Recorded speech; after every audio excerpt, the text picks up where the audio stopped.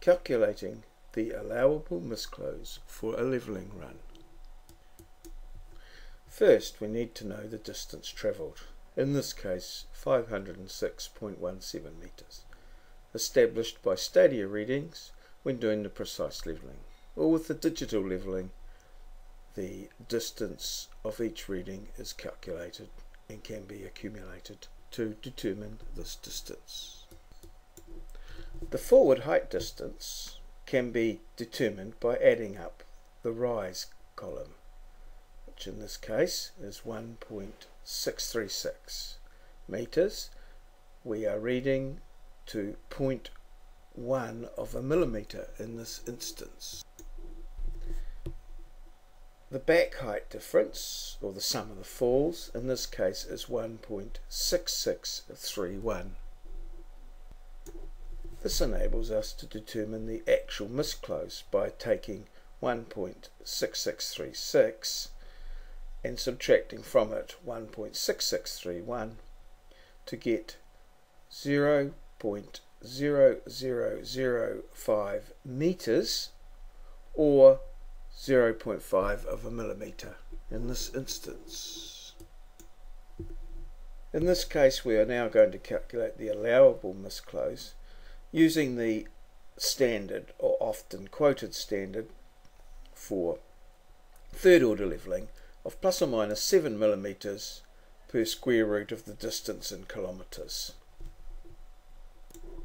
In this case that is plus or minus 7 times the square root of 0.50617 kilometres, there being 1,000 metres in a kilometre.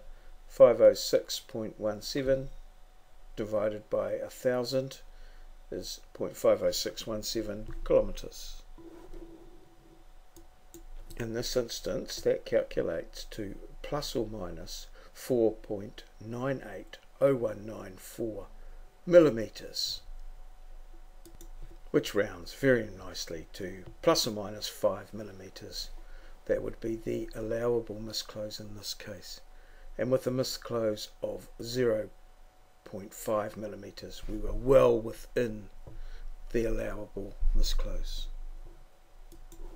So just to round that off, after travelling a distance of 506.17 metres, we then will calculate the actual misclose and then calculate the allowable misclose, which is plus or minus 7 millimetres times the square root of k, where k is in kilometres, which we convert the metres to kilometres, is 0.50617. We did that by dividing by 1,000, and that gives us an allowable misclose of plus or minus 5 millimetres. So this represents a very sound levelling run, well within the limits for third order levelling.